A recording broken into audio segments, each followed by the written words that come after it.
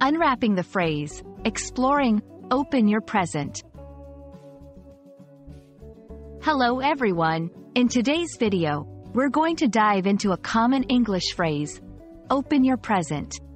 This phrase is simple yet packed with cultural and linguistic nuances. Whether you're a beginner or an advanced English learner, understanding phrases like this can greatly enhance your conversational skills. So, let's get started. Open your present is a phrase that combines two words, open and present. Open here means to uncover or reveal something that is closed or covered up.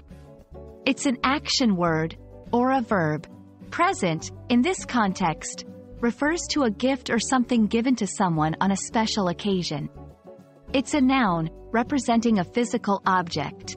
Together, the phrase is commonly used during celebrations like birthdays or holidays, inviting someone to unveil a gift given to them.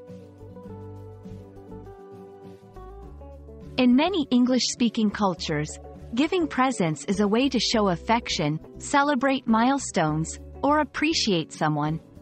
The act of opening these presents is often a shared experience, filled with excitement and anticipation.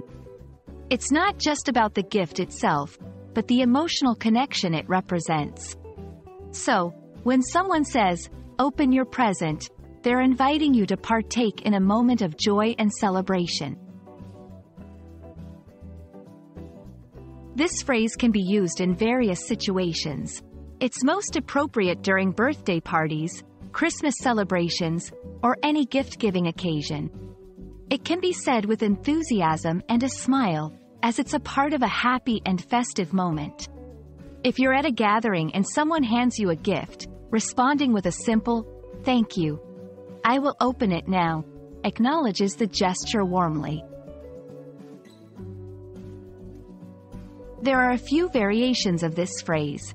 You might hear, "Go ahead and open your present," or "Why don't you open your present?"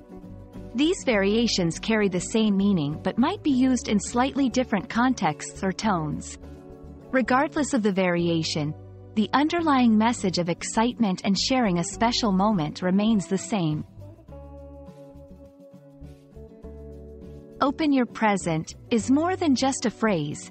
It's an invitation to share in a moment of happiness and connection. We hope this video has helped you understand not just the words, but the cultural richness behind them. Remember, learning a language is not just about words, but also understanding the emotions and contexts they convey. Happy learning, and see you in our next video.